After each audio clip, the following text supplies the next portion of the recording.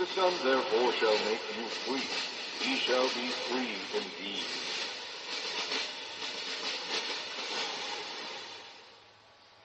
We'd like to welcome you to our current event and weekly Bible study for February 19th, 2012.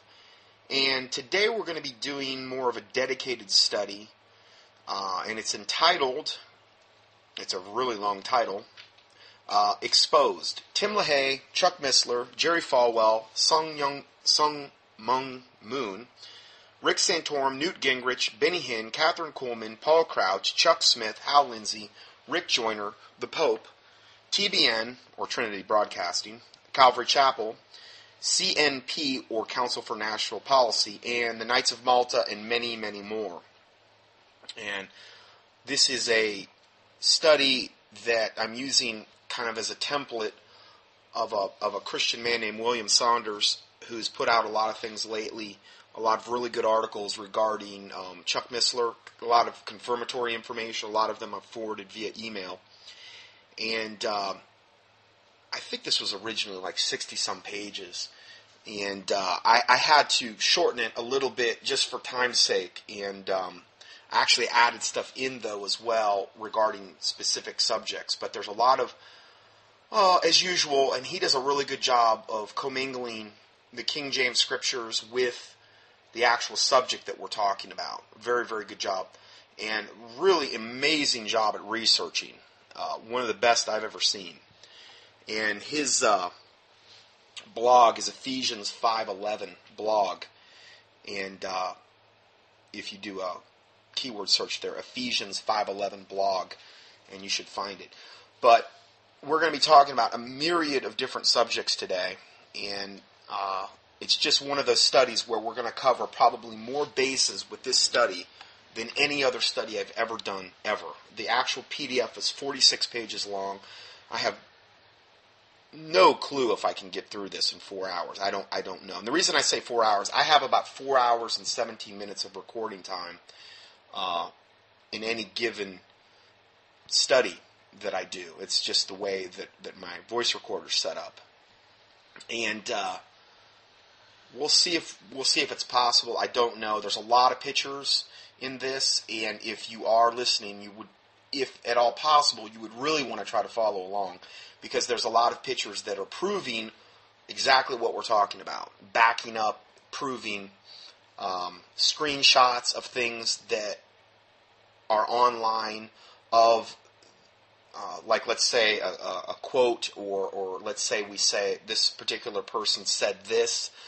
Well, he's actually captured screenshots online of them off their own website saying this, or maybe they appeared on TBN at a certain date.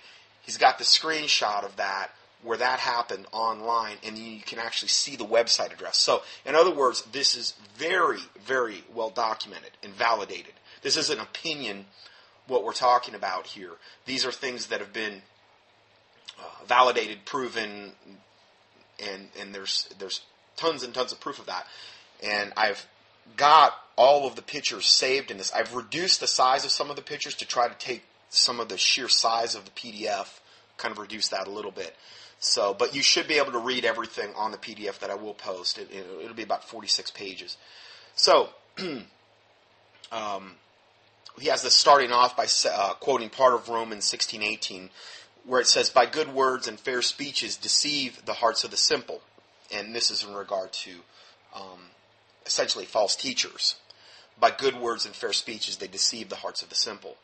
And that's more the norm now than it is the exception. By far more the norm in modern day corporate 501c3 Christianity, particularly the televangelism circuit.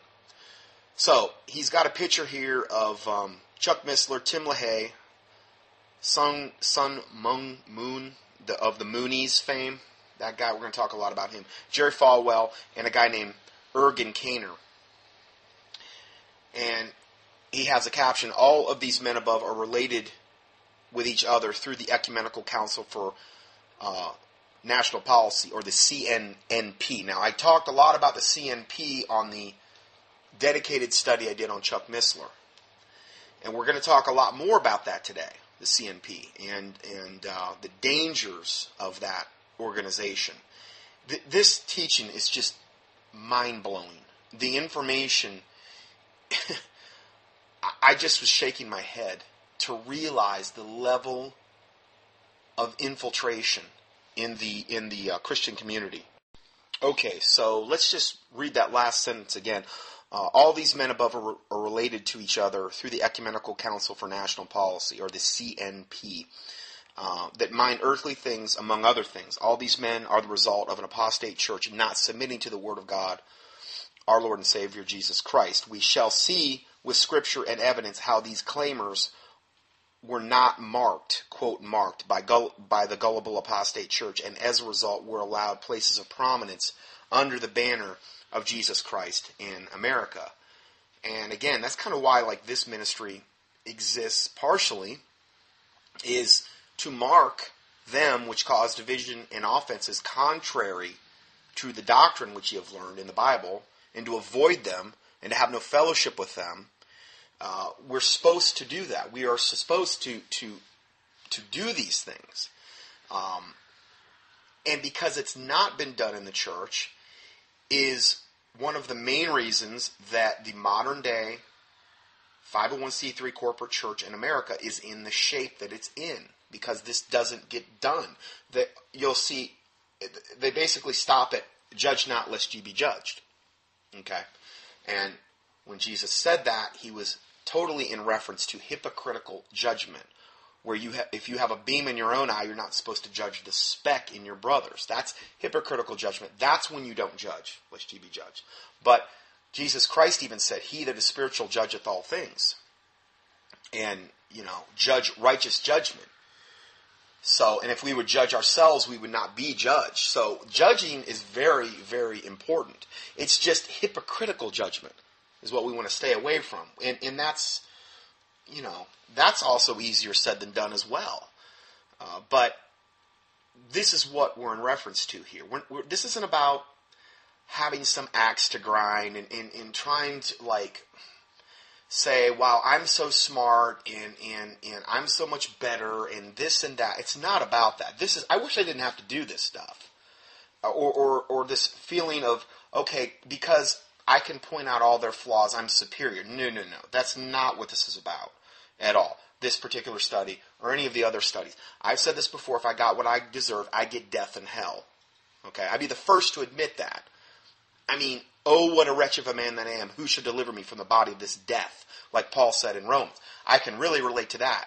So, this isn't about that at all.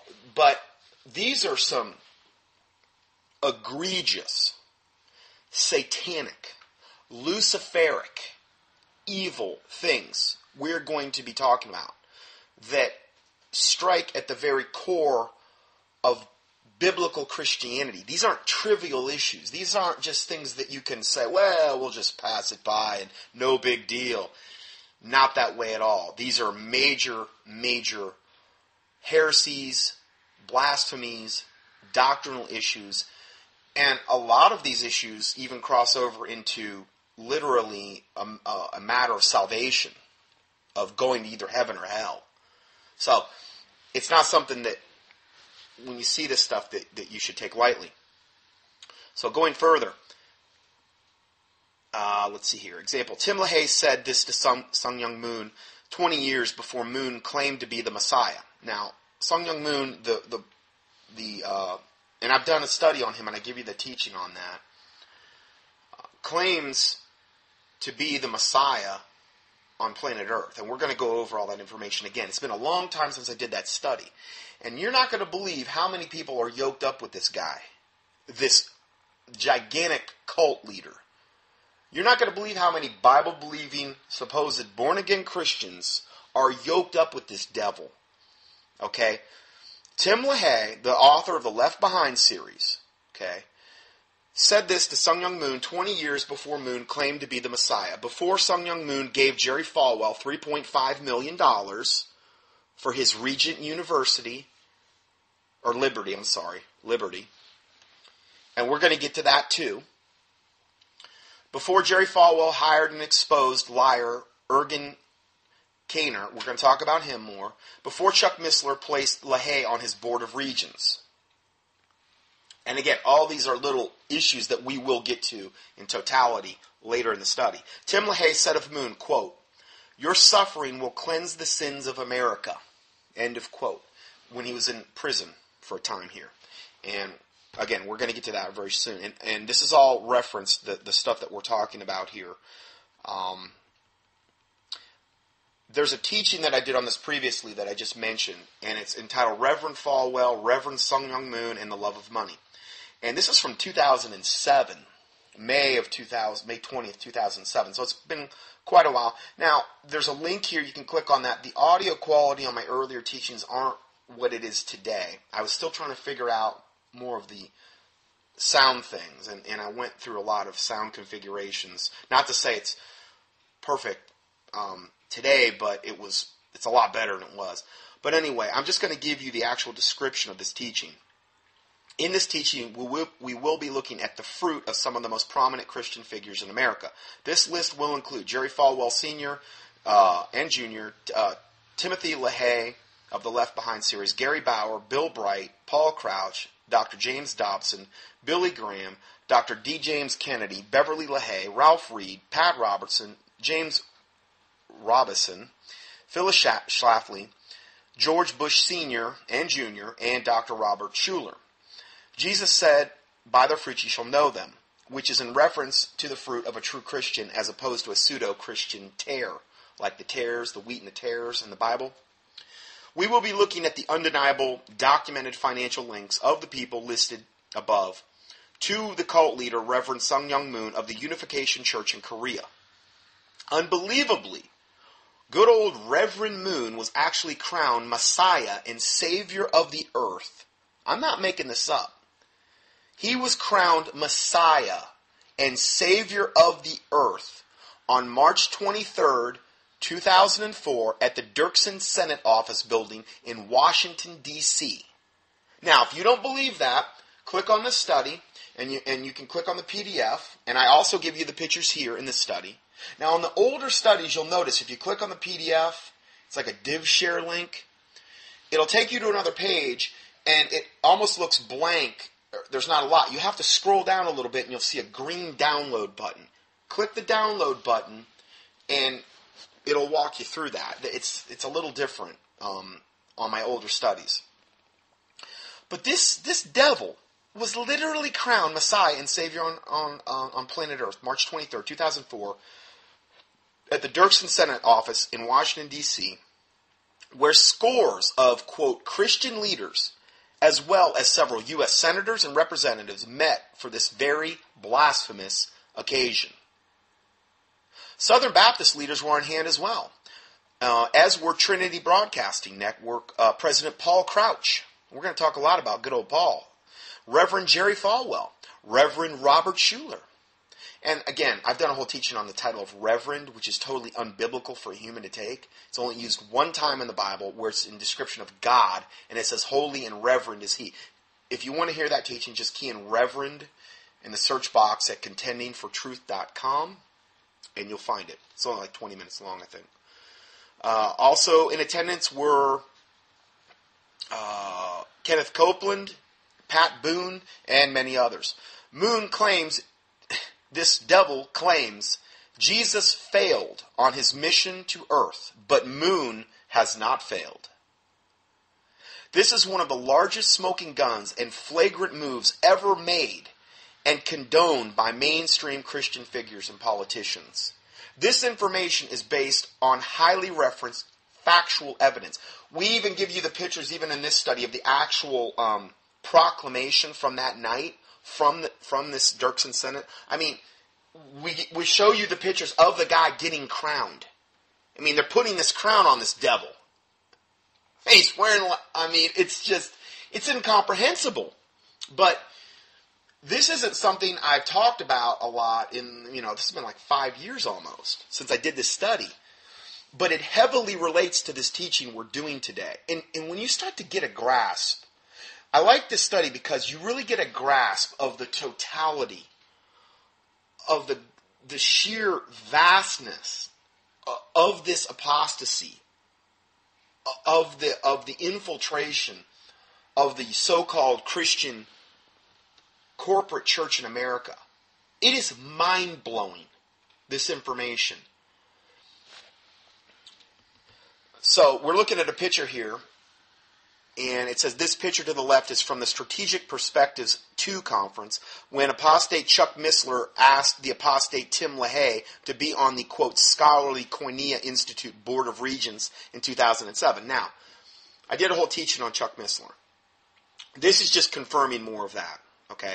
I give you the links to the teachings here, or you can just key in Chuck or Missler in the keyword search box at contendingfortruth.com. So, if you're like a big Chuck Missler fan and you're already offended, well, I'm really sorry, but the amount of evidence against the guy is so overwhelming, and it's just building every day. Just like Tom Horn, what he's doing. And Chuck Missler and Tom Horn are totally yoked up right now. I mean, the next thing they're doing in like Lakeland, Florida, they're on the speaking schedule together. I am seeing such a gigantic push for these apostate ministries to yoke up and then point everybody to Rome, to the Vatican, to the Pope. I mean, it is getting so flagrant and so out of control. My job is becoming increasingly easier by the week regarding documenting this stuff because it's so flagrant, it's so in your face, and it's so undeniable that unless you were just totally blind or refuse to look at the facts, there's no way you can deny it. It's not opinion. It's not a matter of, oh, well, you think that way. No. It's a matter of documentation. Which is why I put out, like in this case, and again, I can't take credit for this PDF. I did make a lot of additions and stuff, but we try to put out a gigantic PDF every week that backs up what we're saying. So it's not just like my opinion and I give you no validation or there's no other way you can check these things out. So, going further, it says, how can a man who continues to remind his audiences of his impressive credentials and alleged biblical knowledge get wrapped up with the blatantly apostate? Meaning Chuck Missler. Why is Chuck Missler getting it so wrong over and over with such alleged discernment and wisdom? It's not scholarship, but obedience to the Word of God that brings the Holy Spirit. Acts 5:32 says, the Holy Ghost, whom God hath given to them that obey Him. So the Holy Ghost is given to those that obey Him.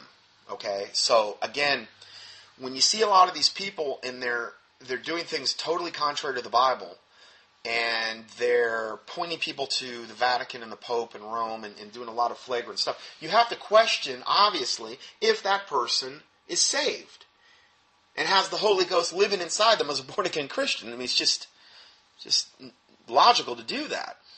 2 Timothy 3:7 says, ever learning and never able to come to the knowledge of the truth, which is a huge trend I'm seeing. All the books that they've got out there, and the Christian bookstores, and more books, and more videos, and I'm not saying there's not good books and videos, but the primary thing we really need to be in is the Word of God, the King James Bible in the English-speaking language. That's the primary thing I try to point people to. Not me. Don't follow me. Man can fail you. Hopefully I can help steer you in the right direction, but I don't see the fruit of all these books and all these recordings and all these DVDs. I don't see good fruit overall coming from all of these extra biblical things. And again, I'm not condemning all books and all the other extra things like that. It's just that, obviously there's a lot of money to be made, and the love of money is the root of all evil. So there's another factor there. Now, what we're looking at here is a picture of Sung Myung Moon's Unification Church President LaHaye and the Pope. So, the president of Sung Myung Moon's Unification Church, LaHaye, I don't think he is anymore, but we are seeing a picture here where he's with the Pope. It's Pope John Paul II, and him and his wife are shaking the Pope's hand. Okay, and then we're also looking at the cover of his book, LaHaye, and it says, My Testimony to Reverend Sung Myung Moon, Volume 2, and it says Messiah. That's the name of the book. To LaHaye, his Messiah is Moon. Okay, so that's his Messiah, and he has proclaimed himself to be Lord and Savior, Messiah of planet Earth. The following is an excerpt on Tim LaHaye from Bohai Pack, who was president of the Unification Church, or the Moonies. You ever heard of the Moonies? Well, this is them, from 1977 to 1991. So this is an excerpt from Tim LaHaye regarding Bohai Pack. And it says, one day, Reverend Dr. Tim LaHaye came to visit.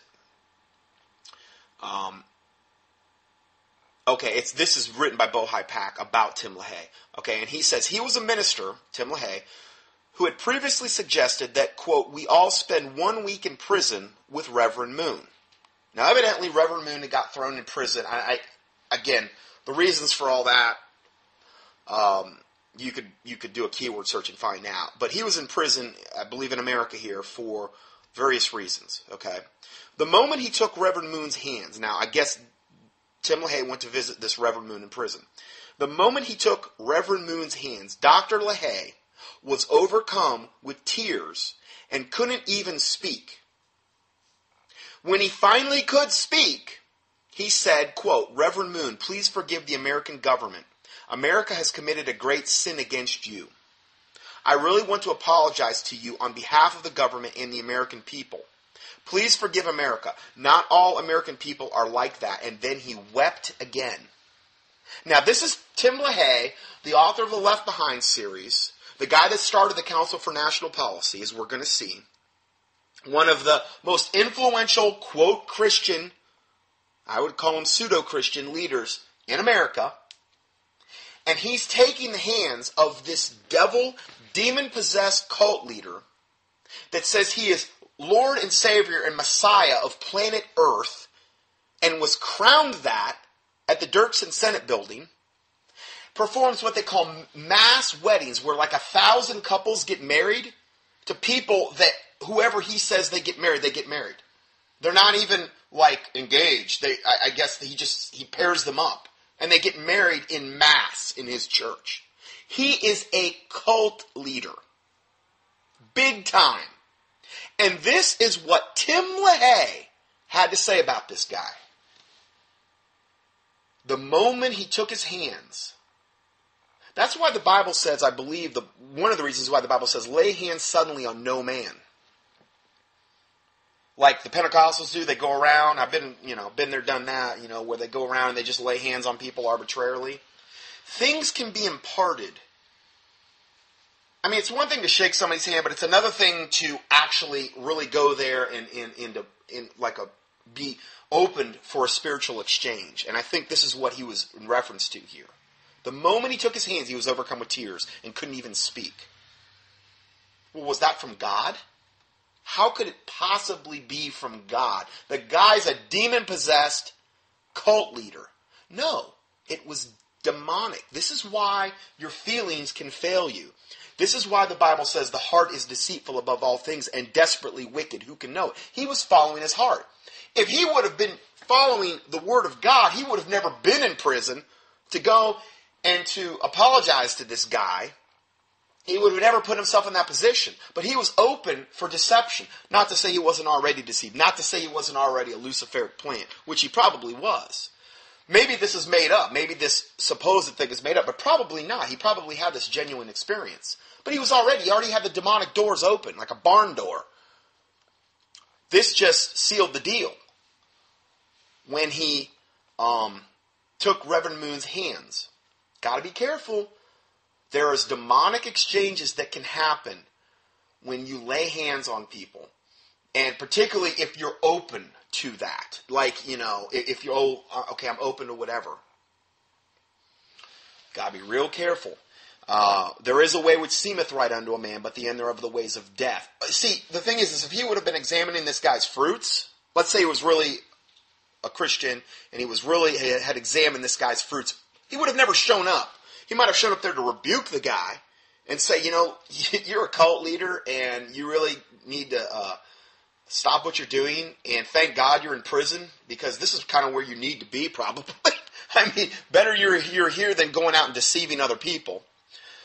No. That's not what happened at all. It was the exact opposite. So Reverend Moon embraced him and then said, "There is nothing for me to forgive.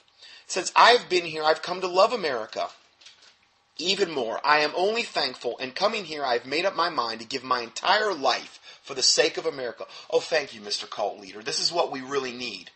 You giving up your life, right. And then he goes on to say, "I've come to realize even more just how precious America is." Now, this is like coming from Satan himself, or Satan's mouthpiece, one of them. Then it goes on to say, Dr. LaHaye was visibly moved. "Reverend Moon," he said, "you are truly living the love of Jesus Christ." Of course, Reverend Moon said Jesus Christ failed on his mission to earth, but he didn't fail. Do you realize this guy has elevated himself? He is so self-deluded that he has elevated himself to a position above Jesus Christ, the Son of God, the creator of the universe, the King of kings and Lord of lords, the Alpha, the Omega, the first and the last. This devil has had the audacity to elevate himself above Jesus Christ in his own mind. And this devil, Tim LaHaye, is just feeding into his delusion. He says, "You are truly living the love of Jesus Christ. Your suffering will cleanse the sins of America." How blasphemous can you be? The blood of Jesus Christ cleanseth us from all sins. That's what the Bible says. Okay? Not the suffering of some cult leader who's in prison. His suffering isn't going to cleanse nothing. And then he goes on to say, "I am grateful to God for sending you here to the United States." You should say, I'm grateful to Lucifer or Satan. That would have been a much more accurate statement. So, straight from the horse's mouth, there's a big link here to confirm this was about this. And we're going to give you a whole lot more proof as well. This is a screenshot from Christianity Today. And we're looking at, and it's entitled Christianity Today Classic. "With their leader in prison, the Moonies pursue legitimacy." Okay? The Moonies are also part of Sun Myung Moon's, that's how they're known as. They're known as the Moonies. It's kind of a derogatory term that you heard a lot more in times past. But I mean, in times past, the Moonies, I can remember growing up, even in an unsafe family, thinking, man, they're like whacked out kind of. They're like, woof, stay away from these guys, But this is from Christianity Today. "With their leader in prison, Moonies pursue legitimacy." Tim LaHaye, and this is the subtitle, "Tim LaHaye and other Christians are helping the Unification Church battle the perceived threat of government intrusion." Now, I'm not wanting government intrusion as far as the freedom of religion. Okay, I'm not for that. Okay, but I know one thing. I'm not going to get yoked up with the Mormon Church or with the Jehovah's Witnesses or with some other cult so that cult can expand itself. I'm just not going to do that. The Bible says, "Be ye not unequally yoked together with unbelievers." Okay, so I'm not going to help them in their efforts. And I don't want their help on my end either. This is the big thing. This is the big push we're seeing now, where we're seeing a gigantic push from so many different ministries to yoke up with Rome in particular. And again, the Bible says that through the Antichrist and the false prophet, we're going to have a one-world religion. Well, from a Christianity standpoint, we have to have all of these supposed, or I guess they would be referred to as Protestant denominations, ultimately coming back to the mother whore, Rome, because they were protesting in the beginning with Martin Luther, and they came out of the Catholic Church. Most of these, except the Baptists didn't, but that's a whole other subject. A really good book on that is The Faithful Baptist Witness by Dr. Phil Stringer. And it explains the whole line of Christians that came up separately from the Catholic Church. The Waldensians and these types of people. It's a separate line. Okay, the Protestants actually came out of the Catholic Church.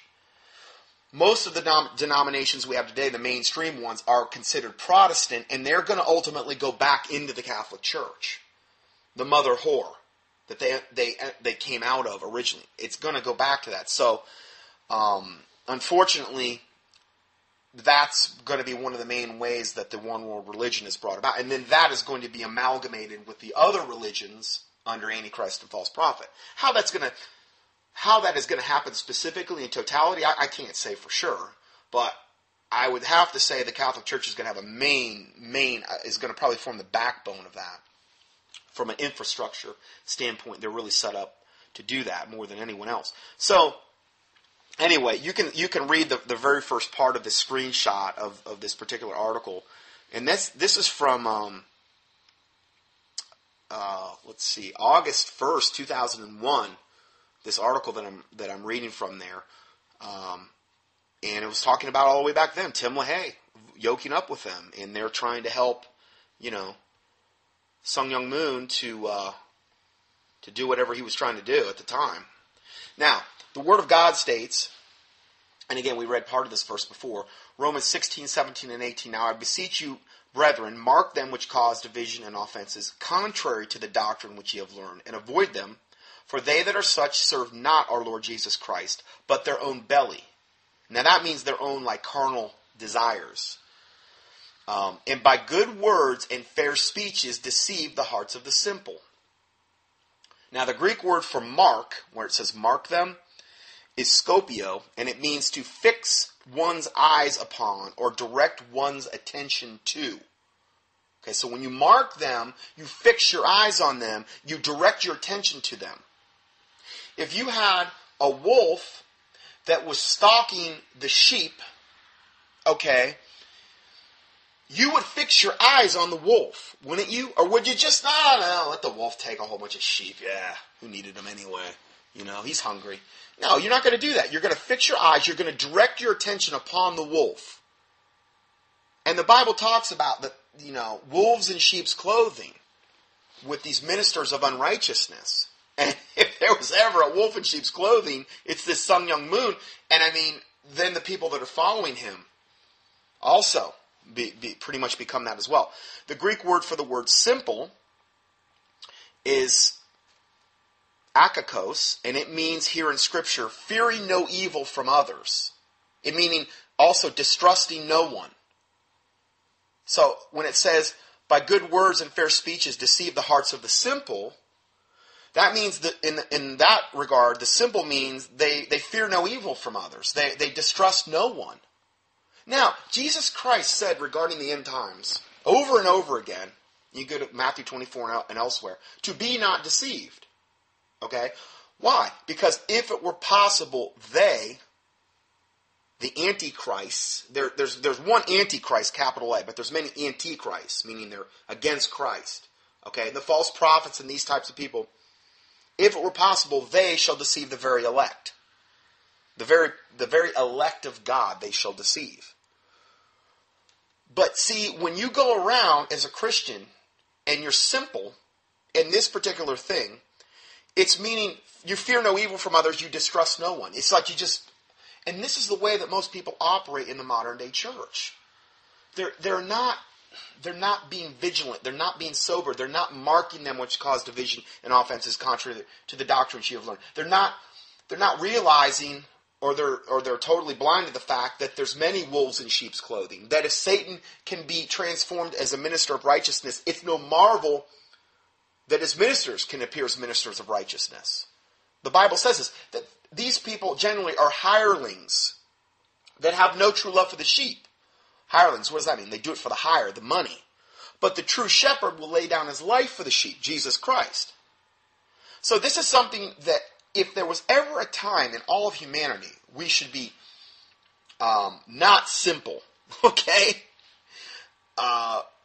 In this regard, meaning fearing no evil from others and distrusting no one. If there was ever a time not to do that, it's now.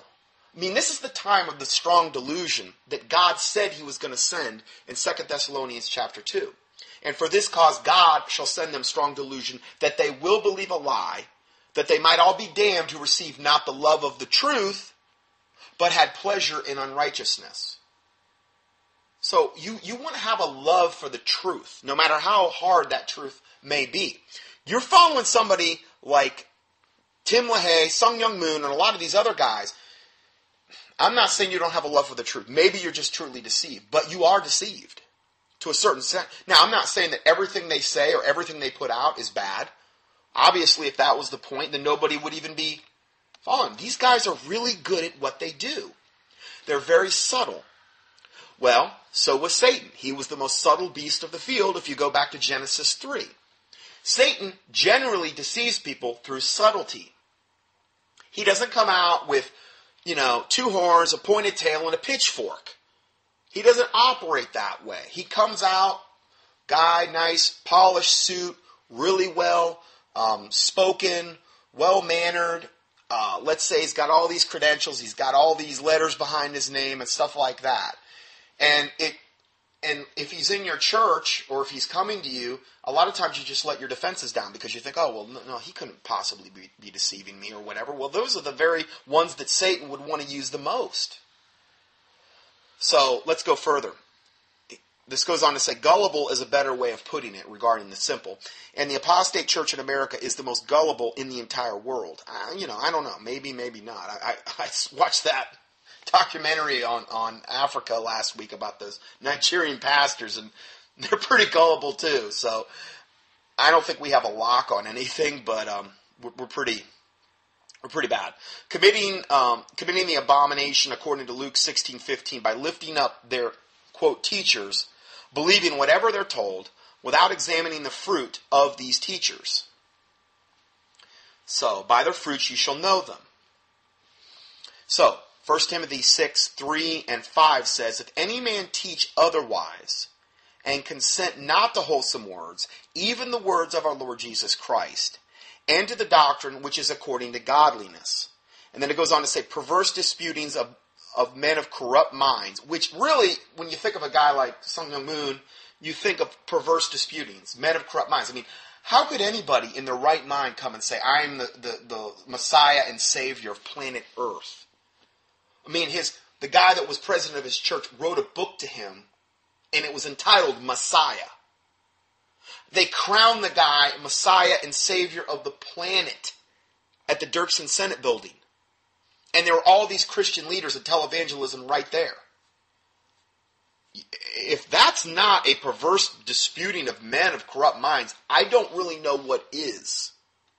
When you follow someone like that, you're being partakers of their unrighteousness. And when you yoke yourself up, when you get in agreement with these types of people, you are going to be so vulnerable to demonic deception yourself, and you're not going to see it because you can't see the demons. It's not like you can really see it happening. Okay? It'd be kind of cool in a way if we could actually see when the demons were actually trying to attack us. But they have that advantage where we can't see that because they're literally, it's like they're in another dimension. We can't see into that dimension. But this is what's happening. And they get totally demonically deluded.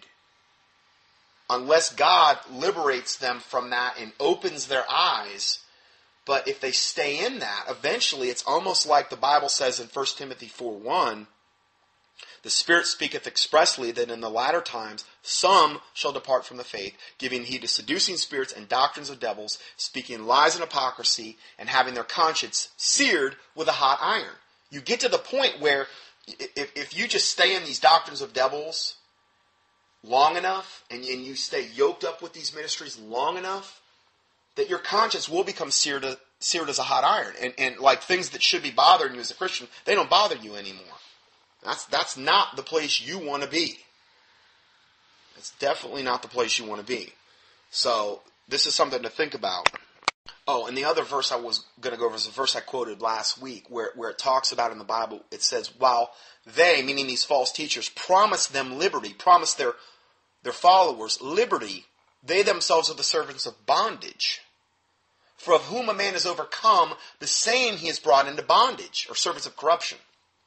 So, when you let a man or a woman overcome you with, let's say, some cultic bad doctrine, you will be brought into bondage. Now, is that like you're sitting there with handcuffs on, literally? No. It's a spiritual bondage. You don't see it happening.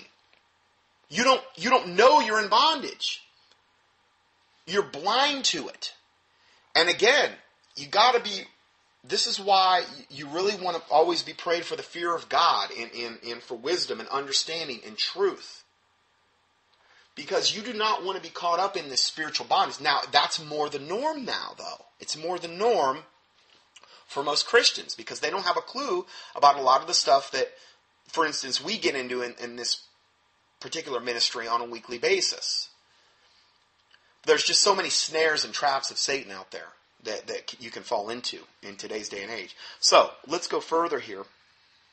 Perverse disputings of men of corrupt minds and destitute of truth. They don't have truth. They're destitute of it. Supposing that gain is godliness. Now, where have we heard that before? In the modern day televangelism ministries. They suppose gain is godliness. Particularly, TBN and a lot of the charismatic stuff that goes on. And not to say they've got a lock on it. But, I mean, so many of these ministries, it's like, look at me, I'm driving a Bentley, I'm flying in a jet, I've got this. And it's because, gain is godliness. Oh, he could have only got all those things because he's so godly. And here the Bible says the Son of Man have nowhere to even lay his head, Jesus Christ. And the apostles and these types of people, they went around and, I believe even Peter and talked about Acts, silver and gold have I none. Where they were talking about, but such as I have I give you. And he laid hands on them, healed them. Well, that is not very popular in today's day and age. But again, supposing gain is godliness, from such withdraw thyself. So, I don't think those are ministries you need to be watching on TV, or ministries you sure don't want to be going to a church that's teaching that particular doctrine. I'm not saying God can't bless you, okay? The whole principle of reaping and sowing, I totally believe in that. But when your motivation for the giving is covetousness or greed or you think that I'm going to get 100-fold increase if I do this, and I mean, they've got these elaborate scams that they use in these churches and on televangelism, and you have to understand this is well thought out, well planned out stuff. We're going to get into that more as this teaching progresses. We're going to look at some of the actual ways they scam money out of people.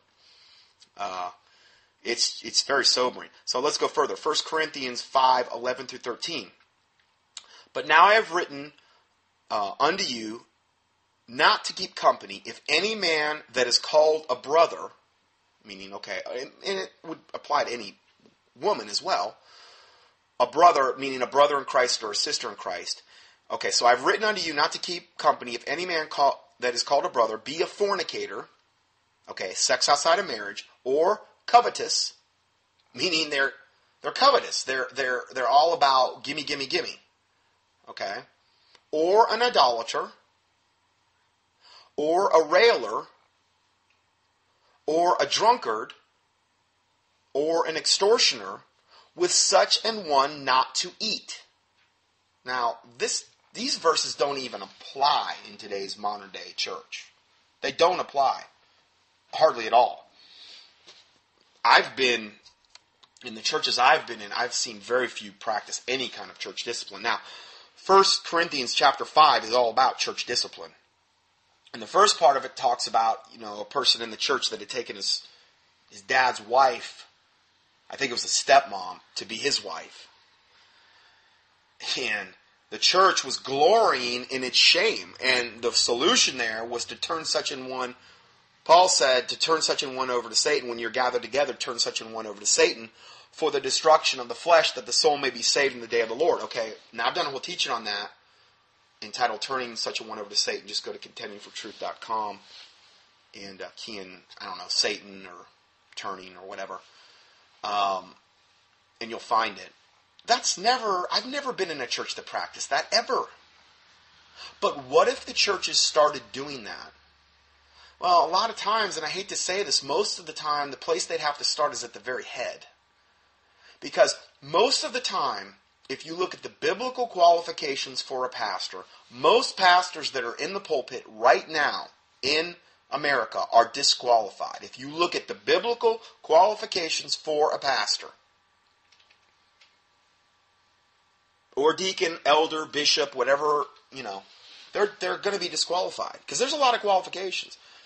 Well, when you ignore so many things in Scripture, it's no wonder the church is in the shape it's in.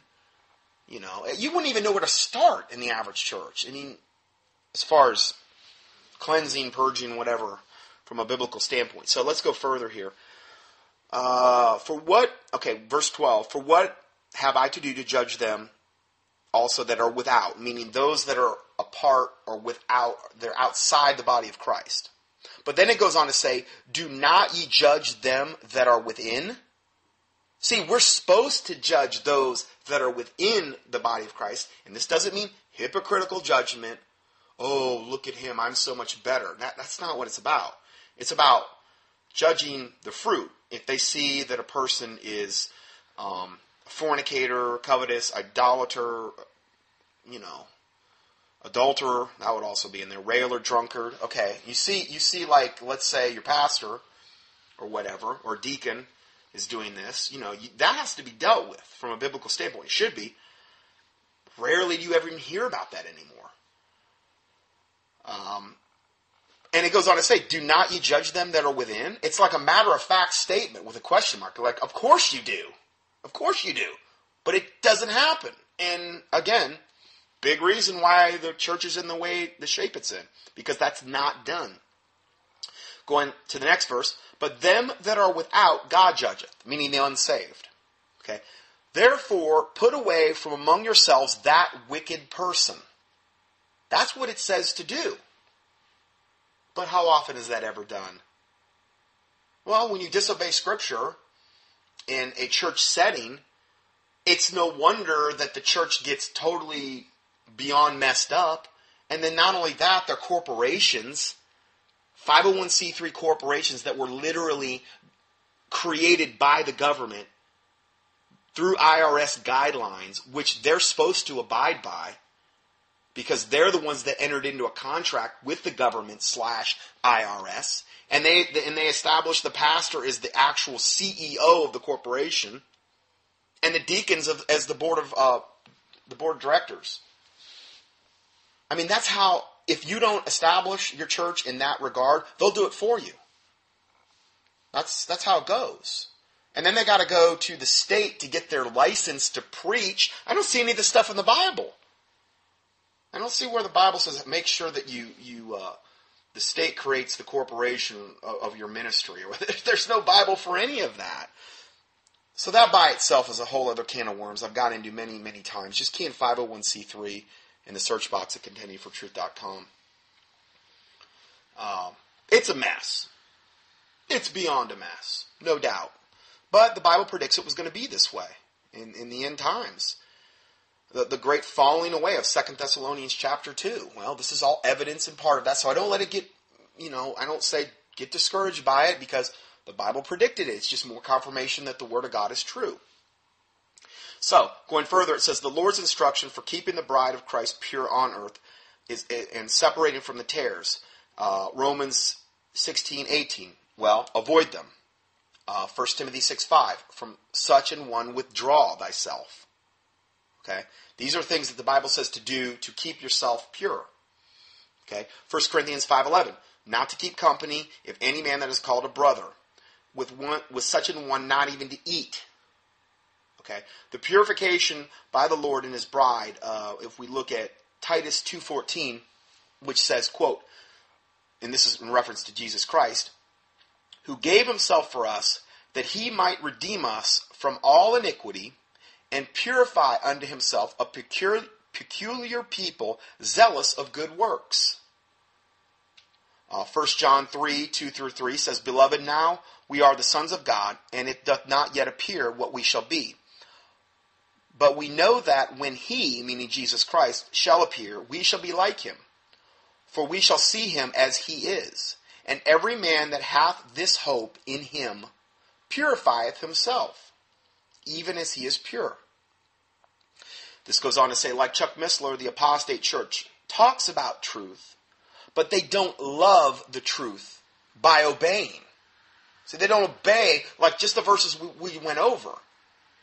They're not obeying those verses at all. They're totally ignored. And you can't ignore huge swaths of Scripture and expect the church to not be corrupted. It doesn't work that way. Ephesians 5:9, for the fruit of the Spirit is in all goodness and righteousness and truth. So truth is a part of the fruit of the Spirit. And if you don't have love for the truth, but have pleasure in unrighteousness, that's a very, very, very bad place to be, according to 2 Thessalonians chapter 2. Because God's the one that's sending the strong delusion that they will believe a lie, that they might all be damned. That means go to hell forever. Who received not the love of the truth, but had pleasure in unrighteousness. Matthew 7:18. A good tree cannot bring forth evil fruit, neither can a corrupt tree bringeth forth good fruit. Now, what we're going to be looking at today is a lot of evil fruit. Ton of evil fruit. And you could say, yeah, but they've done good too. Some of these ministers, they've done some good. All right, well, again, Satan comes through subtlety. Okay, these people aren't, again, they're not going to just come out and they're not, a lot of times, some of these people started out in ministry maybe with good intentions. Maybe they weren't Luciferian plants. I'll give them that much. But they've been corrupted over time because they haven't heeded to these tenets that we're going over. And if they become corrupted, then if you follow them, you become corrupted. Of whom a man is overcome, the same he is brought into bondage. See, they overcome you. You go and sit in a church like this, and you could go in there, and you might have went in there with the best intentions, and maybe you were right with God and the whole 9 yards. But if you continue to sit under that corrupt leadership, you're going to be brought into bondage. And you're not going to see it happening because it's spiritual, and you can't see the demons. It's like a frog, that analogy of the frog boiling in the water. It's like lukewarm, and then if you want to boil the frog and kill him, you turn up the heat real slow, and by the time the water's boiling, the frog... But if you throw the frog in boiling water, he'll jump out right away. So that's how a lot of these churches operate. They're very subtle. You don't even know what's going on. So going further, since lifting up men is an abomination to the Lord, this sin among others is spiritually blinding them. So they lift up men, which is sin. They don't obey the word of God, meaning they're glorifying a man instead of Jesus Christ. They don't obey the word of God. Their knowledge is puffing them up, because knowledge can do that. See, that's why you pray for fear of God and humility, because that will counterbalance knowledge puffing you up. Okay, that's the remedy for wisdom, knowledge, and understanding puffing you up. Okay, fear of God and humility, that will remedy that. So that's just a little tip for you. And their knowledge is puffing them up, which is causing further blindness. Evidence of that is Obadiah 1:3. Jeremiah 17:5, thus saith the Lord, cursed be the man that trusteth in man, and maketh flesh his arm, and whose heart departeth from the Lord. And then Jeremiah 17:7 says, though, conversely, blessed is the man that trusteth in the Lord, and whose hope is in whose hope the Lord is. So we don't want to be putting our trust in man, because you will literally bring a curse on yourself. You don't want to make flesh your arm, because the ultimate byproduct of that is your heart departing from the Lord, according to the Word of God here. So these people that do this cannot see the evil fruit in these men that are being exalted. They're blind to it. And this is the great verse on that, Luke 16:15. For what is highly esteemed among men is an abomination in the sight of God. You know, this whole thing about Whitney Houston this weekend or whatever. Highly esteemed among men. Oh, everybody's praising her. And I saw Dionne Warwick up there, so she's went to, be home, and she's went to a better place. Well, that's highly doubtful unless she got saved in the waning hours of her life. But that's kind of highly unlikely considering she was a drug addict. I mean, I can't judge her heart. I'm not saying that, but it's let's face it, it's kind of highly unlikely, 99.99% chance, most likely not. I mean, in order to get to that position, you've got to sell out to Satan.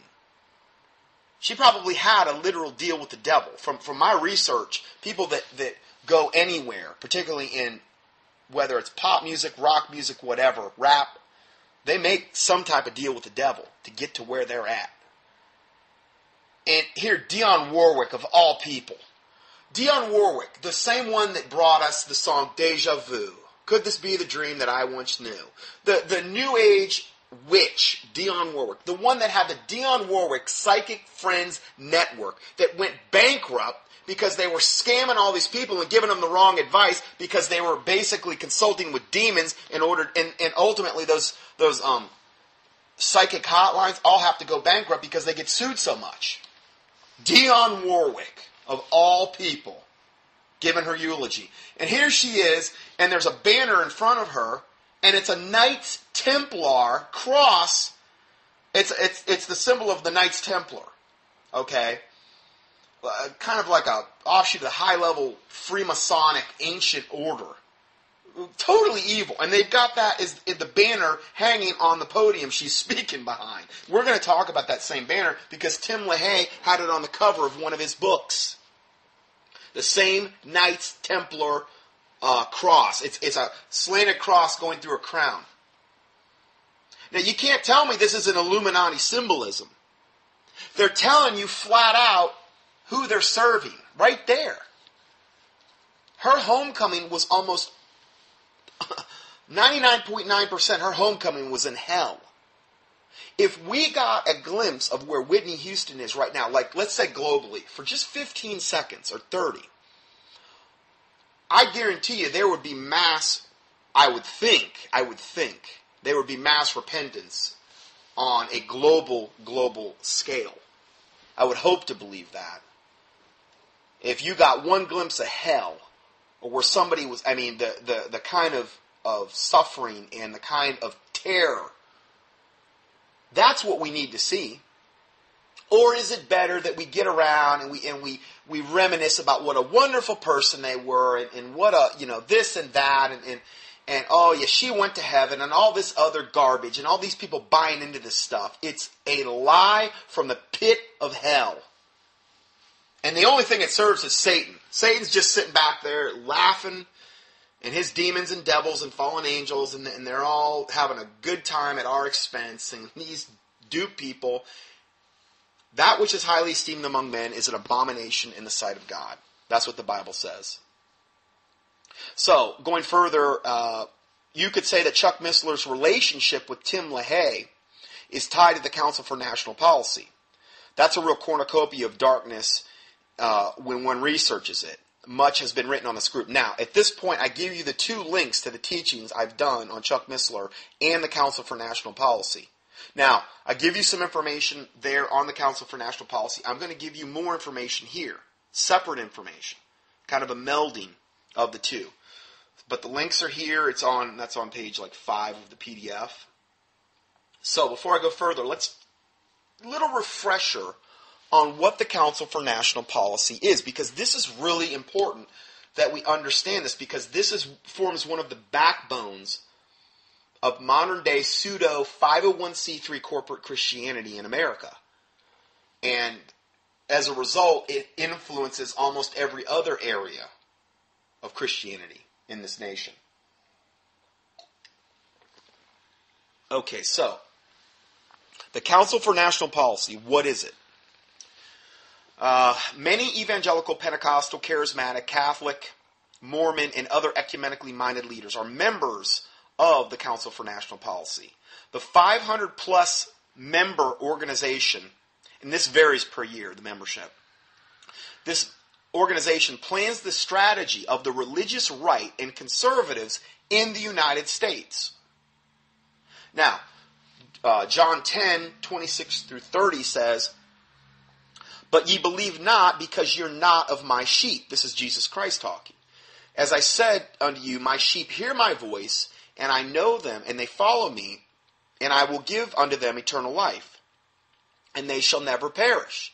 Neither shall any man pluck them out of my hand. My Father which gave them me is greater than all, and no man is able to pluck them out of my Father's hand. I and my Father are one." So, this is a comforting verse, but at the same time, it's also a rather alarming verse when you think of the fact that he says, Jesus Christ said, "My sheep hear my voice and know them, and they follow me, and I give unto them eternal life, and they shall never perish." But it says, "But you believe not, because you're not of my sheep." The thing is that if we're a true born-again, Bible-believing Christian, at some point in time, I'm not saying we can't be deceived, okay, but at some point in time, we need to come out from that, and we need to start operating in truth. We need to stop living in a fairy tale world, like most modern-day people that will call themselves Christians in America are. They're living in a fairy tale. They're not getting the whole truth. They're not even getting part of it a lot of times.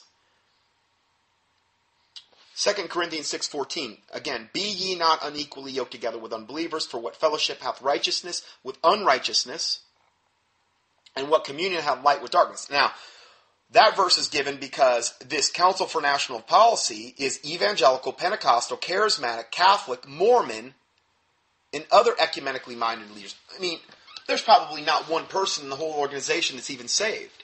As you can see, this thing is mega evil. Mega.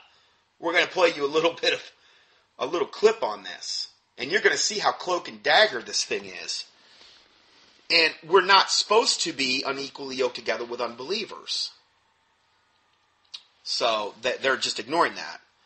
So, and for what fellowship hath righteousness with unrighteousness, and what communion hath light with darkness, and what concord hath Christ with Belial, or the devil? Or what part hath he that believeth with an infidel? So, I mean, if you were a true born-again, Bible-believing Christian, and like you said, well, I want to be on the Council for National Policy. Number one, that's not going to happen, because they're only going to invite their selected, most likely Luciferic initiates into the fold. But wouldn't you think you'd have a problem yoking up with Catholics and Mormons and other just flat-out cults? No, there's no problem with that at all.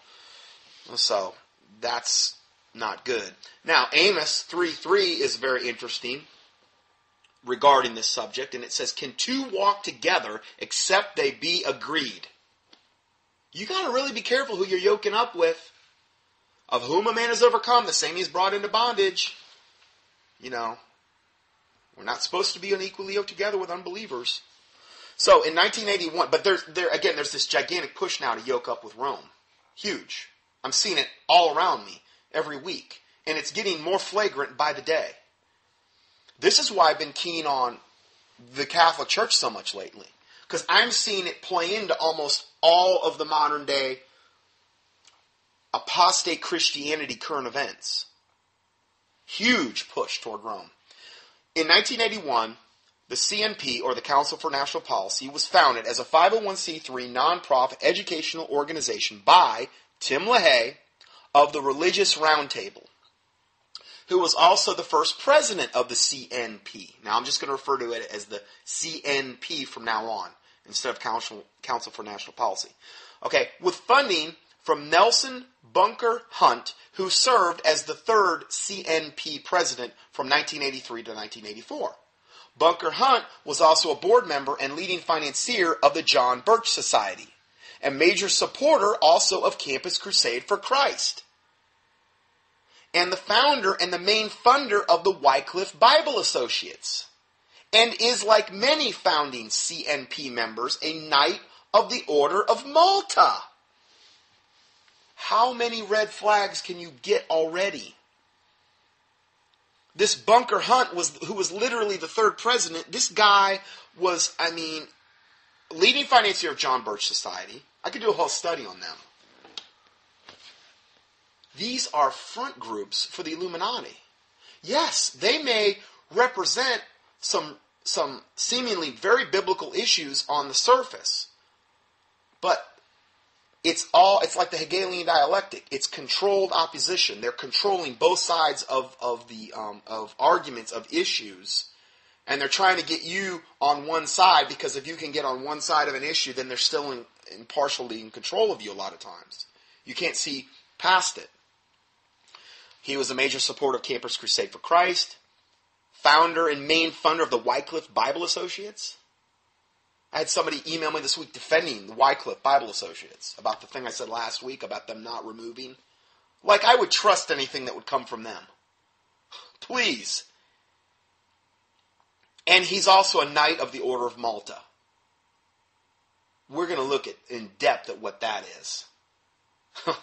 Because, it's unbelievable how far this conspiracy... And it's not a conspiracy theory, it's a conspiracy fact.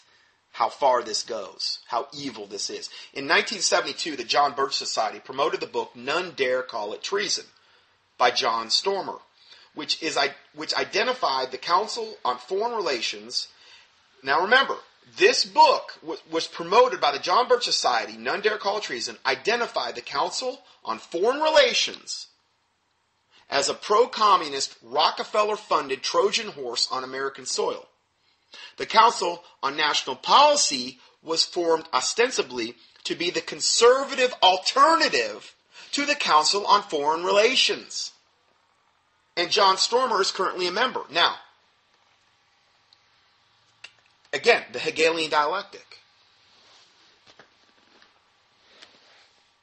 They give you the problem, and then they form two sides. It's like Democrat-Republican. Okay? The Illuminati is in control of both sides. The Council of Foreign Relations, was formed, and this book surfaces. John Birch Society promotes it, and it calls out them as an evil organization. So the response is the Illuminati creates the Council for National Policy to be the conservative alternative to the Council on Foreign Relations. They control both sides. They do this in almost all aspects of mainstream life almost. This is why it's so important what you're yoking yourself up with. Because you could have the best intentions in the world, but, there is a way which seemeth right unto a man, but the end thereof the ways of death. And I think there's a lot of truth in that saying that says the road to hell is paved with good intentions. It can be. I'm not saying it always is, but it can be. People that think, well, I'm a good person. God wouldn't send me to a devil's hell. Well, maybe you did all kind of great things or wonderful works, but that's not what gets you into heaven.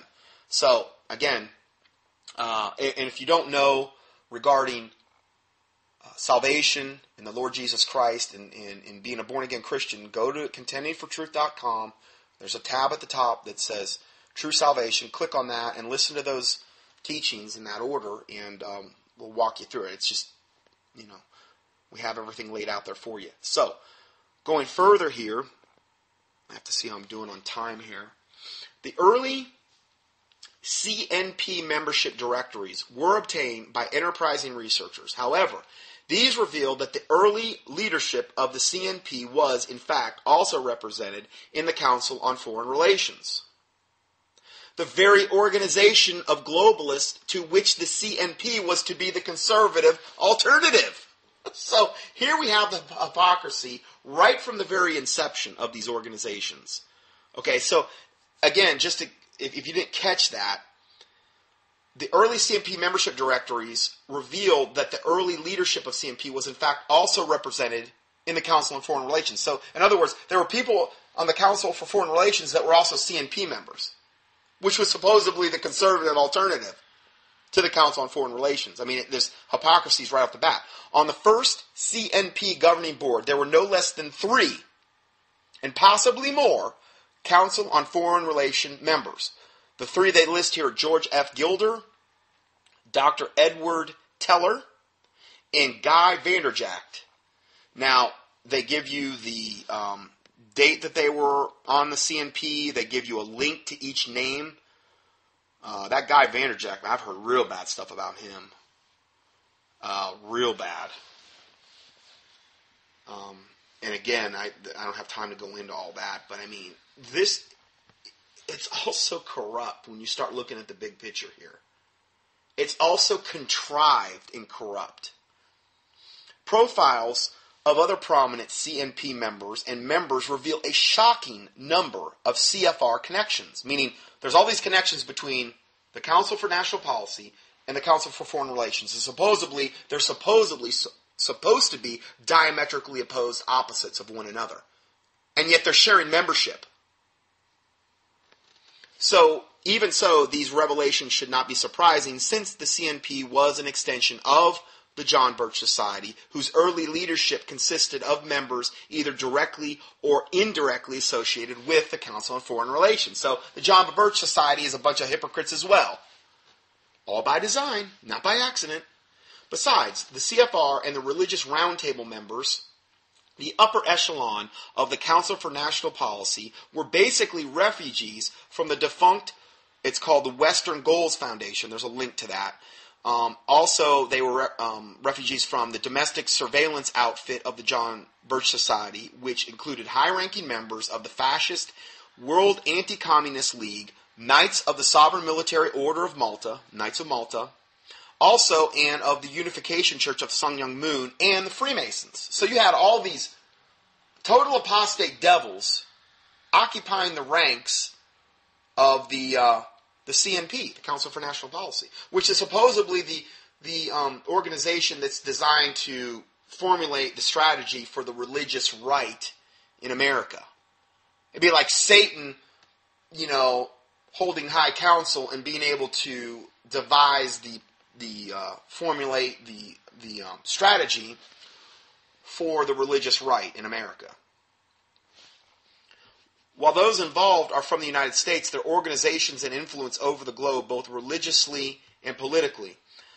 Members include corporate executives, televangelists, legislators, foreign military or high-ranking government officials, leaders of think tanks dedicated to molding society, and those who many view as Christian leadership. Members, in many cases, are owners or leaders of industry such as lumber, oil, mining, commodities, real estate, the media, including owners of radio, television, and print, with all aspects of life covered. Many are involved in education, determining to influence society's direction by direct input with children and youth. Many advocate from the same arena of right-wing politics, conservatives, family-friendly, Reconstructionists, Dominionists, and so on. The Senate Foreign Relations Committee from 1995 to 2001 was also a key figure. Oh no, hold on. I'm sorry. I skipped a sentence there. Boy, I'm going to have to stop part one here because I'm just about out of time on this one. So we're going to stop part one here. We're going to pick up in part two right where we left off. So God bless you, and we'll see you in part two. Scott Johnson's weekly audios are available for free 24/7 on the internet at contendingfortruth.com. That's contendingfortruth.com. Please help us continue this work. To support this ministry, our mailing address is Scott Johnson, 2nd line 450 Conover, CONOVER Boulevard West, number 202. 3rd line, Conover, North Carolina, 28613. Or on the internet, PayPal can be used at contendingfortruth.com.